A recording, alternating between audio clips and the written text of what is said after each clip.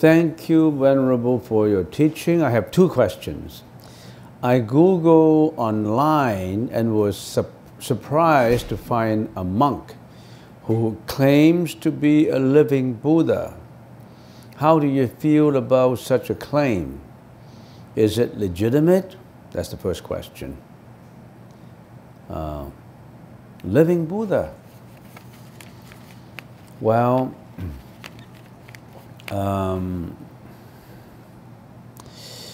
let's look at it from two sides.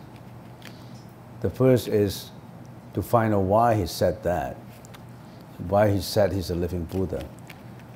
There's one approach to it. The second approach is, who cares? Why do you have to care? Why do you want to investigate into somebody else what he says? If you investigate and think about everything that anyone says, you'll be busy, very busy for the rest of your life. Does it really affect you? So who cares? But let's take the first approach. Why did he say he's a living Buddha? Well, there are, particularly with Tibetan Buddhism, they believe that when a high-level monk, in other words, when a very respectable monk, a monk who practices all the time, when he's on the verge of dying, when he's going to pass away from this world, he always called his disciples together and said, well, after I passed away, I will reincarnate into a body who is in New York. For example, in New York, certain area, go and find me. Go and find me in New York. And then the disciples would really want to find him. So after a few years, they heard stories about New York. There was a boy in New York who was able to chant in Tibetan, and nobody taught him Tibetan. And there was a boy in New York who was sick, who didn't want to eat any meat since birth. And whenever that boy saw a monk, he felt very happy. He always feels that he wants to be a monk. And nobody taught him to be a monk. Nobody said to him to be a monk is good, but he always wanted to become a monk. He always wanted to be a vegetarian. He's always very compassionate. And whenever he saw, for example, Tibetan languages, he got very familiar with it. And then the disciple heard stories about this, and they fly to New York to meet the boy. I'm just giving you an example. It's not a true story. It's a true story. I'm just giving an example. Then the disciples, the monk, his followers, the monk who passed away, the followers of the monks who passed away, fly to New York to meet this boy. And when the boy saw these monks, the boy was so happy. The boy felt as if these monks were long-time friends to them. And he wanted to follow these monks back to Tibet. But the mom said, no, you're not going there. You're only in grade 1. Now you have to continue to study. And then the boy said, no, Mom, I want to go. Okay, you can go for the summer. So the mom went with the boy to Tibet for the summer. And the boy was a Caucasian. The boy was not a Chinese boy, not a Tibetan boy. He was a white Caucasian boy from an Irish family, for example. And the mom and the boy were in Tibet, living in a temple. And then the disciples, the monk disciples, were trying to test the boy. Well, before the master passed away, the master monk passed away, he was using a bowl that he'd been using for 50 years. He'd been using a rosary beads for 50 years. Certain daily utensils that have been using. For example, a bowl, eating bowl, the kind of bowl that we use. And then the disciples, the monk disciples, put 100 bowls on the table, one of which is the master's bowl. The boy didn't know about it. The boy from New York didn't know about it.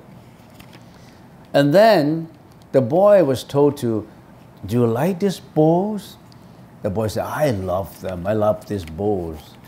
Well, pick out the one that you like and we'll give it to you. So there's 100 bowls. And the boy finally finished his pick. He picked up the bowl that belonged to the master among the 100 bowls. The probability of choosing the right bowl that belonged to the master who passed away, the probability of picking up the right one out of 100 is 1 over 100. That is 1%, right? The probability of 1%. How can that probability be high?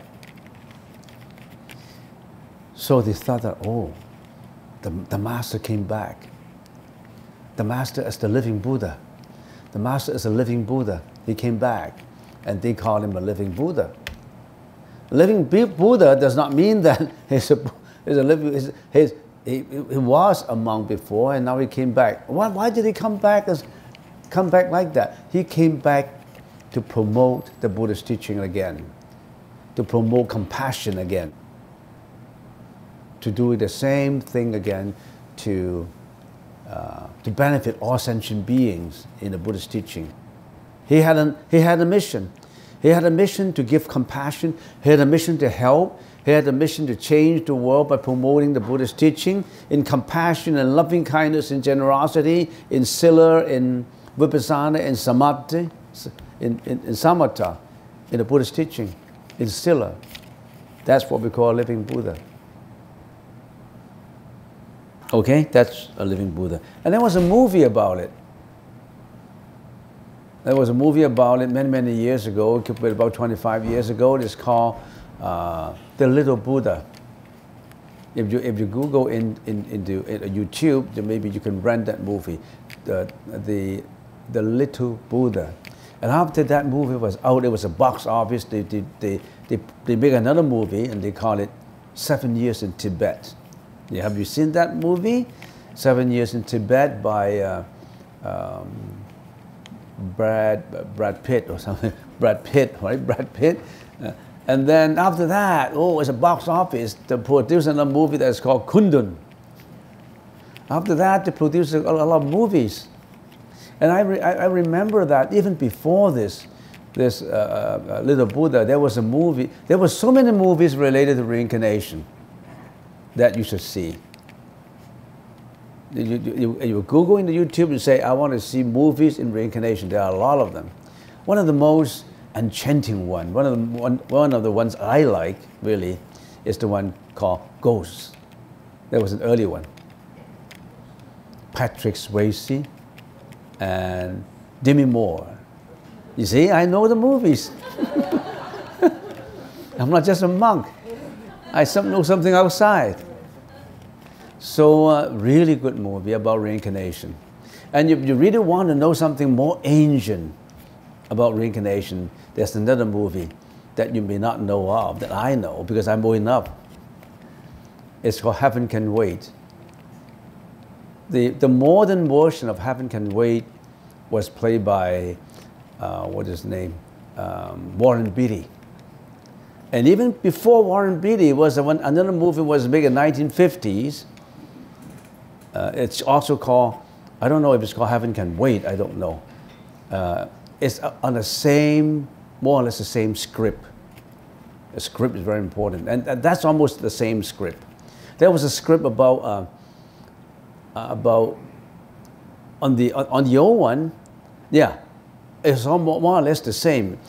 There was one guy who had an accident, who passed away. One morning, cycling in the tunnel, and he just finished his lesson on the clarinet, the music instrument, and he was so happy going home. He was whistling and all that. He was bicycling into a tunnel. He got crashed by a train. And then he went to heaven. And then the guy upstairs, there was a guy upstairs looking at the computer and say, hey, you're not due yet. How come you come here? At that time, 25 years ago, there was a computer checking into the lives of people. You're not due. No, I'm not due.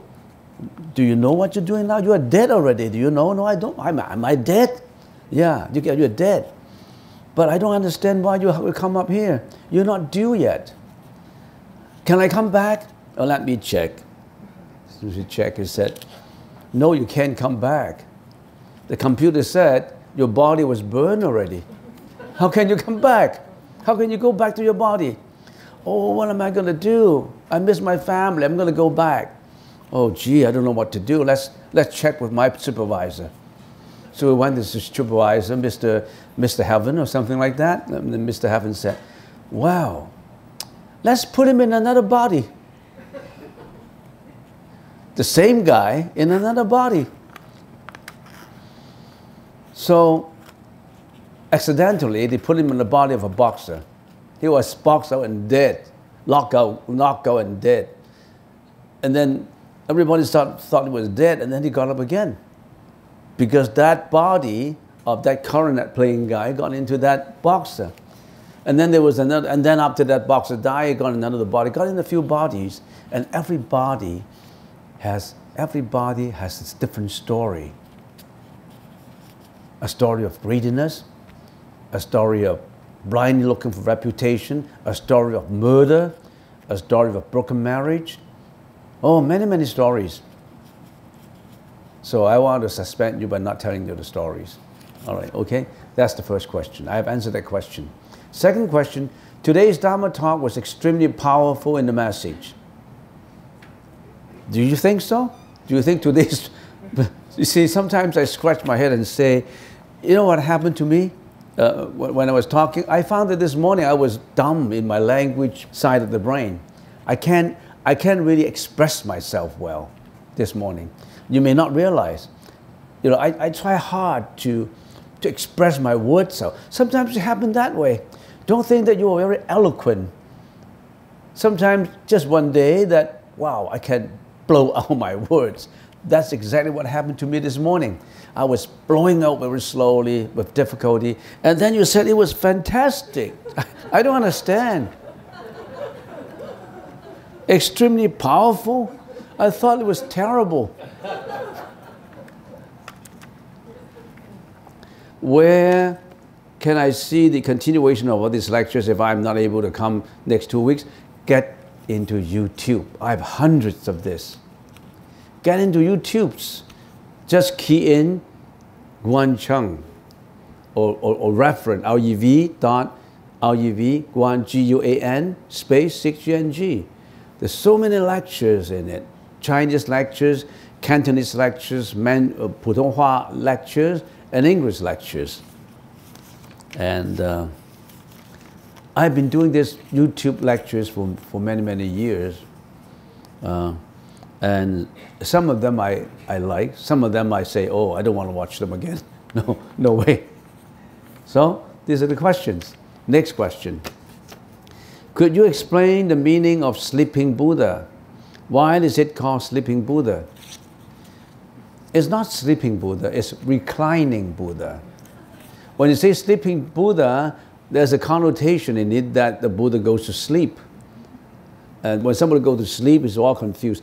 We're already in a dream, you're sleeping, you're another dream, you're a dream within a dream. We're all confused. So that's not sleeping Buddha, that's a reclining Buddha. Why a reclining Buddha appear like that? Because in our mind, we always have wisdom in every thought, in the 4 moments, in every moment of our life. In every moment of our life, we must be calm, we must have serenity and calmness of mind in every moment of our life. How many moments are there, just to generalize it? How many moments, if you say moment in life? Walking, right? Walking, sleeping, sitting and standing. 行住坐卧. All these moments include every second of our life, so we're not excluding a reclining Buddha. When you are reclining, you should be sober. When you are reclining, you should have serenity of mind. When you are reclining, even when you are sleeping, you must be very clear, very calm in your mind. That's a symbol of showing every moment of your life, you should have that calmness. You should have that wisdom in every moment of your life.